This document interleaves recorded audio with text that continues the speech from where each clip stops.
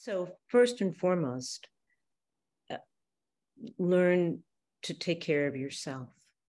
You know, we caregivers forget that. And so if you as a parent are not giving yourself time and space to sort out what you feel, to name it for yourself, to seek comfort in some way, then when you interact with your child, it's noise that interferes with your emotional availability to them. So first, you as a parent taking care of an ill child and a well child need that time. It can even be a few minutes.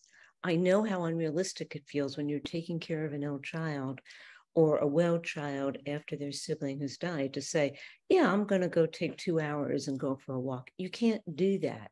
You're on the front lines in a way, but a few minutes is really important, or having therapy or speaking to a religious counselor of some sort, that, or a partner or friends.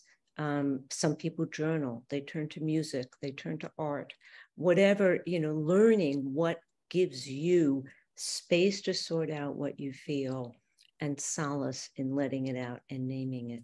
So if you do that, it is actually more bearable than we think. We fear feelings. And once we're doing them and feeling them, they're difficult, but they're not unbearable, actually. And so that's one thing. Secondly, I don't think it's bad to cry in front of your children. I think your children need to see you cry, because otherwise, like, their sibling died and you're not crying. I mean, it's abnormal, right? I mean, and you're modeling for them that when we're sad, we sometimes cry. Not always, but sometimes we do. And they don't have to cry. But this is one way that you express what you're feeling. The rule of thumb we kind of think about is that you stay several steps less upset than your child.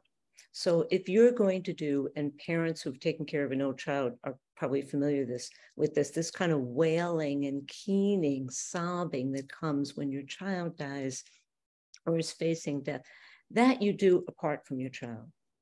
But if you're talking with your child and you begin to weep, but you can still communicate, that's actually sharing something with them, and it teaches that they can share it with you.